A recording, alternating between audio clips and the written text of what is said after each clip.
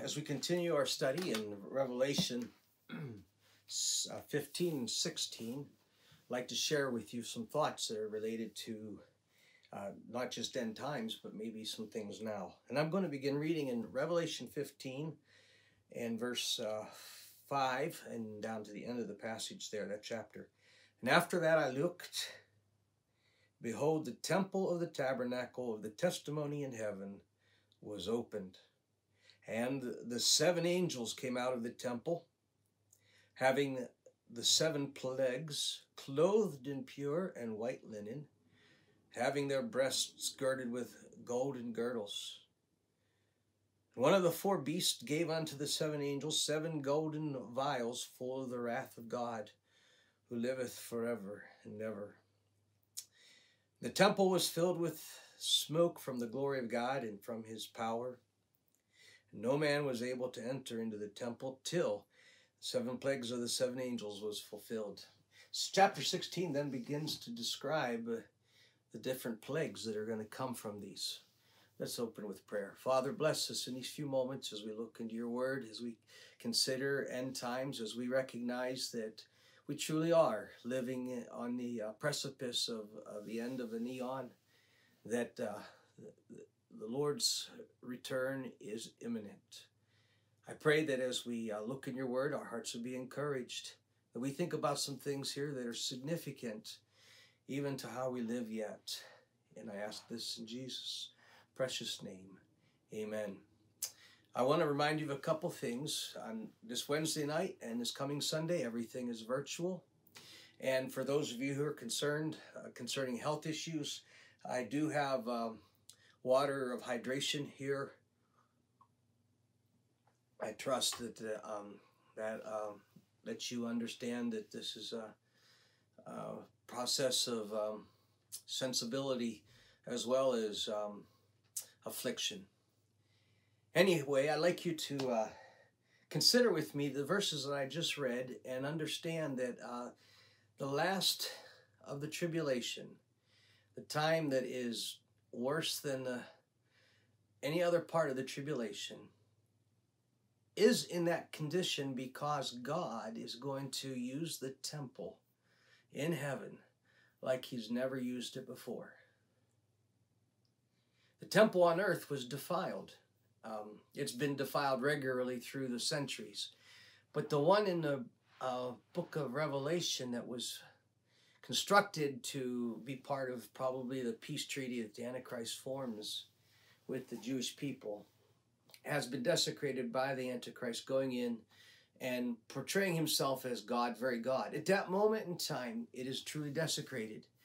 A remnant of the Jews, perceiving that this is not the true God, immediately run for safety. And they're in the wilderness, and the Bible tells us that they've been swallowed up and are going to be protected by God himself. Meanwhile, the Antichrist and the devil are going to be pouring more wrath upon the nation of Israel especially, but all mankind generally. But God says, that's not the temple. I've got the temple. And I'd like us to consider several things in relationship to this. I'd like you to see that the temple is where God is going to maintain his holiness and his righteousness. And whether his acts are in mercy or whether his acts are in wrath, they all come from the temple. The temple was especially charged with the business of God's holiness. Mankind, regardless of what you might identify the various problems on this planet are all ultimately matters of unholiness. We have marred the figure. We have mocked the God of creation.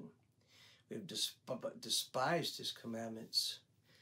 And every problem on this planet, even the pandemic, is traceable to a matter of holiness.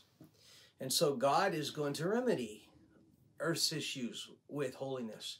I think it's interesting that this is consistent with Scripture. In the Old Testament, the work of God working on his people was handled by the tabernacle and the priests that were there. It's amazing how God used the priesthood to defend his holiness. One day Moses had to holler out because of sin, "Who is on the Lord's side?"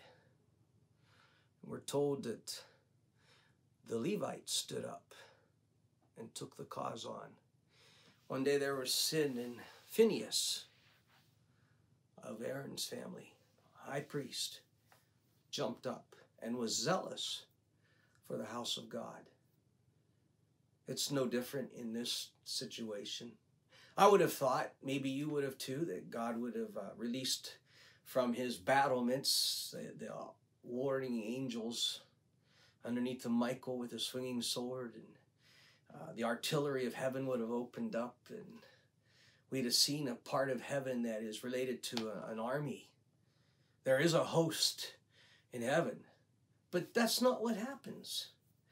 It's the temple, the place where most of our lives we've been so focused on the mercies of God, where the mercy seat is. But God's holiness also must deal in wrath. We understand this. This isn't a foreign concept, but it's on full display here. Secondly, it tells us they're carrying these vials. These vials are sort of wide, shallow pans, kind of maybe on the line of a Chinese wok. They're easily tipped, easily spilled, and really the focus is on how quickly the components that are going to be in them are going to be poured upon earth. This is not going to be a slow developing train wreck. This is going to be an intense, rapid, devastating dealing out of God's holiness upon mankind. Then thirdly, I'd like you to understand that as we would read in the chapter 16, that every time a judgment is unleashed, there is no repentance.